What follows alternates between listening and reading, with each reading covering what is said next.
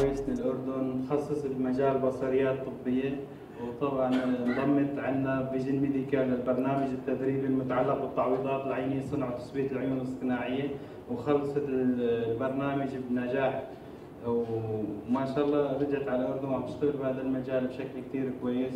واللقاء العلمي الخامس للمتخصصين بمجال التعويضات العينية في لها مشاركة، فلتتفضل مشكورة. Thank you. Hello, my name is Hannah Awais. I'm from Jordan. I work at Eye Specialty Hospital. I'm in charge in the retinal imaging department. Also, I established the prosthetic eye section at the hospital. I want to thank Mr. Hussein الملوحي and Madam Angie Taha for teaching me the prosthetic eye making and fitting. And I'm so glad and honored to be here today to talk about fundus imaging modalities and the role of each imaging technique. As you know, the fundus of the eye, it's composed of the back surface of the eye. It's composed of the optic disc, fovea, blood vessels, and the macula. With fundus photography, a special camera can detect the back surface of the eye through the pupil and takes pictures. As you can see here, the macula behind the optical zone.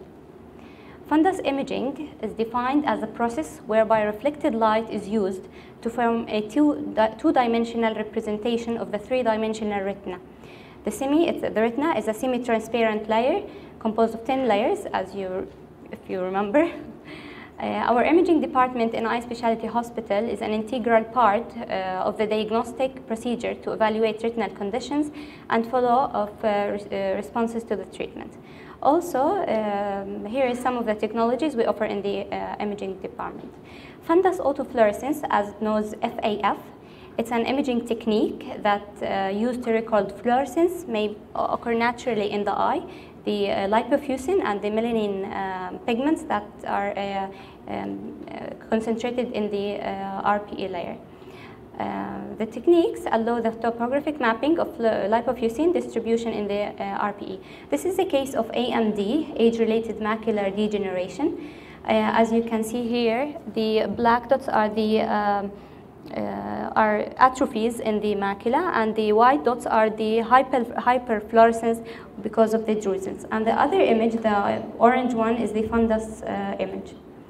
Optical coherence tomography, OCT, we all know OCT.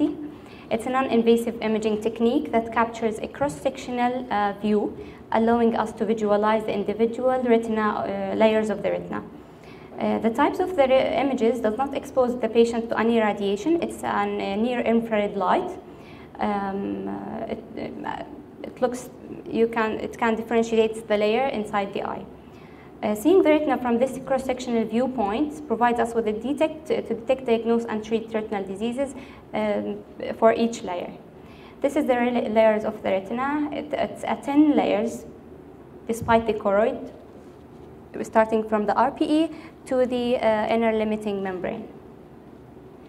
OCT can be used to probe structures of the retina like AMD, age-related macular degeneration, diabetic retinopathy, glaucoma monitoring, macular hole, vitreous retractions, retinal detachments, overall the health of the macula. Now I'm going to talk on age-related macular degeneration, dry AMD and wet AMD. The dry AMD, as you can see here, the first photo, it's just a scar going on over the retina under the in the choroid layer. The wet AMD, it's with the new vascularization under the retina that causes edema, subretinal fluid, subretinal hemorrhages. Amsler grid can help in diagnose early AMD and any changes in the retina. We all should use this test in our clinics to detect these changes, especially in elderly people. Diabetic macular edema, as you can see here, this is accumulation of a fluid in the plexiform layer of the retina. In diabetic macular retinopathy, we can see signs of deposits on the macula, lipid accumulations, and new vascularization all over the retina. As well as we can detect some new vascularizations over the disc as NVDs and new vascularizations elsewhere as anywhere over in the retina. This is an edema associated with retinal vein occlusion. This is a patient had a stroke in their left eye and causes dot blood hemorrhages all over and exudates in the retinas. This is a case of retinal detachment. As you can see here, a case reveals the separation of the entire neurosensory retina from the RPE temporal to the fovea. This is the right eye. We can know if it's the right eye or the left eye depending on the RNFL layer. This is the white thickening on the left, on the right of the image. The first layer up. This is the black area is the vitreous, and this is the retina, and this is the choroid underneath the retina. This is a macular hole, a full thickness macular hole, stage 4 of macular hole. And also we can use OCT in anterior segment, as you know, in contact lens fitting, and to detect any changes in the angle meshwork. So some people may have open angle glaucoma and closed angle glaucoma, so we can detect the degree of the angle and the closing of it. OCT imaging can also be crucial in diagnosing and following glaucoma with scans designed to calculate changes of the optic nerve surrounding the nerve fiber layer. Another modality is the OCT angio. This is a new technique. It is a procedure to use to view circulation and abnormal blood vessels in the retina. As you can see here, this is 4 photos. This is anterior angiography of the superior superficial retina and the deep layer, as well as the outer retina as the chorea capillaris, to detect where the changes in the vessels are going from. OCTA is commonly used for diabetic retinopathy to detect the microaneurysms in the retina. This is another way to detect to differentiate AMD wet from dry as the OCTA. It shows a new vascularization deep in the macula.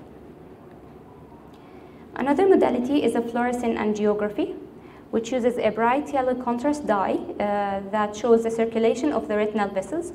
It's a live imaging technique. The dye is injected in the arm, and the rapid sequence of pictures are taken through the test to detect any leakage or any blockage in the retina, in the vessels, and which vessels need to have a treatment, such as lasers or and so on. Fluorescent angiography, this is the phases of the fluorescein. Picture A, it shows the choroidal flush before the retina arrives to the arteries. And B is the arterial face, and the lamellar face is the third photo. And D is the venous face, and the CE layer, E picture is for overall retina, and the F picture is for the late phase, when the dye starts to leak out. Center serous retinopathy, as you can see here, it's a CR case. As you can see here in fluorescein, it shows a smokestack presentation. Diabetic retinopathy, this is a proliferative diabetic retinopathy. It's called proliferative because there is new vascularizations coming, multiplying in each area. So this is the ones over the disc. This is the new vascularization over the disc, NVDs, and the elsewhere is the NVDs. As you see, the white dots are the microaneurysms and exudates. Another thing I would like to point out too, it's a serious case presented to our hospital. A burn in the macula caused by laser hair removal. Nowadays, laser is used more often. So this patient did not wear eye goggles and did not take the right precautions. This is a case presentation. It's an 18-year-old patient, female patient, presented to our hospital with drop vision in left eye. She had 6/120 in left eye. Medically free with history of hair laser removal a week before. OCT was ordered. Laser showed that left subretinal fluids, intraretinal hemorrhages sites. This is the picture of the right eye. This is the picture in the left eye where the laser hit the eye. As you can see, there is the separation and fluids accumulating under the retina. Proper medical intervention was done as she had 3 doses of anti-VEGF injections. Visual acuity on the last visit was 0.4, 6/15. Sorry. A subretinal fluid has resolved, but a scar in the parafoveal area was remained. This is the OCT after the treatment. But another section of the image, as you can see here, this is the scar left in the left eye, paracentral fovea. Another modality in imaging the posterior pole is the B-scan ultrasonography. It is most useful when direct visualization of the intraocular structures are difficult or impossible to be viewed. Situations that prevent normal examination, such as hyphema, hypopion, dense cataract, vitreous opacities, hemorrhage, inflammatory, and persistent pupillar membrane. In such cases, diagnostic B-scan ultrasound can actually image intraocular structures and give valuable information on the lenses, vitreous, retina, and the choroid, as well as the sclera.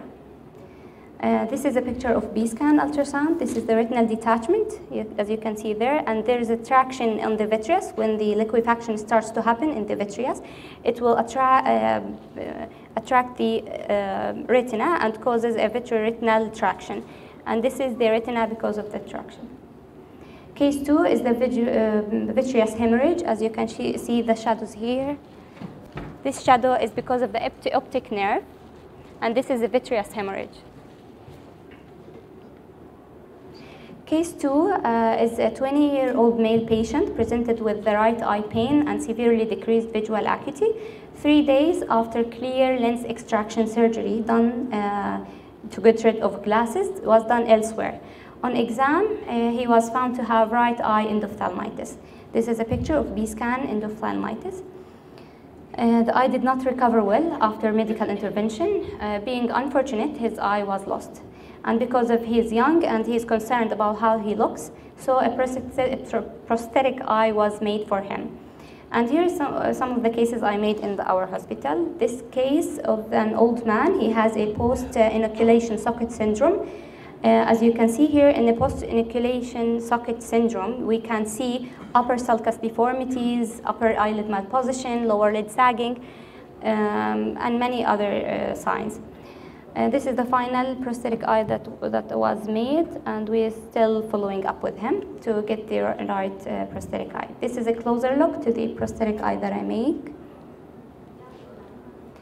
And this is another patient. She had inoculation in her right eye because of retinoblastoma, a cancer in the eye. And this is a prosthetic eye that I could manage to do. This is a closer look to the prosthetic eye that I made. And this is another patient with a trauma in his right eye. The eye was a phatic eye and no sensation in the cornea. This is the final touch. And this is another patient, the left eye, he had a trauma in his left eye. So this is the last. He was happy. Closer look to the prosthetic eyes. This one was with arcus senilis for old female patients. And this is the last one I made. In light of this evidence, it's crystal clear that ocular's job is not just an artwork, but it's a life-changing work of art for the patients. Thank you. Our pictures from Georgia. Any questions? How are you recognized between retinal detachment and CSR? The layer. Retinal detachment starts from the RPE layer. The CSR starts from the photoreceptors. It's a separation from the RPE and the photoreceptor layer. هو سأل عن الفرق بين الانفصال الشبكية والسوائل اللي بتصير تحت الشبكية. هلا السوائل اللي بتصير تحت الشبكية بتصير بالطبقة اللي RPE layer اللي هي